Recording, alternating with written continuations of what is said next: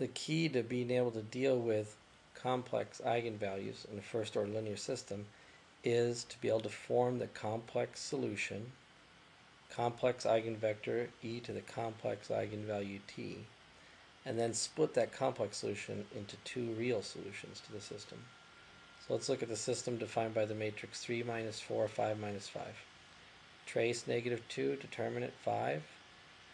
Characteristic equation, eigenvalues minus 1 plus or minus 2i.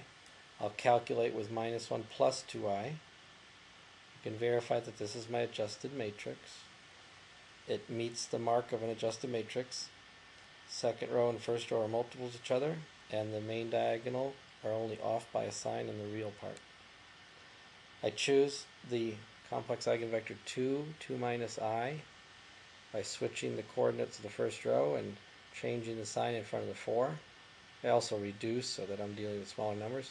And now I form my complex solution. Complex eigenvector e to the complex eigenvalue t. I split the e to the minus 1 plus 2it into e to the minus t and cosine 2t plus I sine 2t. Now I have to multiply these three complex numbers. 2 times cosine 2t plus I sine 2t and 2 minus I times cosine t plus I sine 2t. I'll create two complex numbers, and I want to split that into everything that doesn't have the I and everything that does have the I. So in the first row, 2 times cosine 2t has no I on it, but 2 times sine 2t has an I coefficient with it. So I'll put the 2 sine 2t in the I column and the 2 cos 2t in the non-I column. On the bottom, I have to FOIL out. 2 cos 2t has no I, so I put that in the no I column. And minus I times I sine 2t is actually minus I squared, or plus 1 times sine 2t. That also has no I in it. It goes in this column on the left.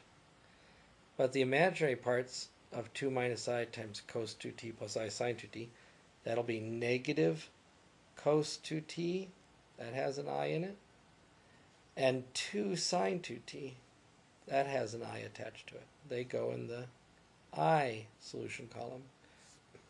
This gives me two physical, real valued solutions that are independent of each other, linearly independent. First is 2 cos 2t plus sine 2t times e to the minus t. And the second is 2 sine 2t minus cos 2t plus 2 sine 2t e to the minus t. Their initial conditions are 2, 2, and 0, minus 1, respectively, so you see that they're linearly independent.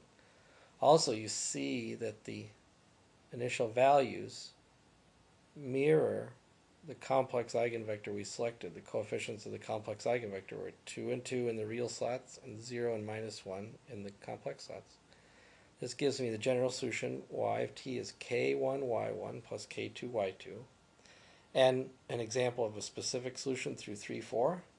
You can verify that that'll be 3 halves times the first solution minus 1 times the second solution, because 3 halves times 2, 2, and minus 1 times 0 minus 1 will give me that initial condition of 3 and 4.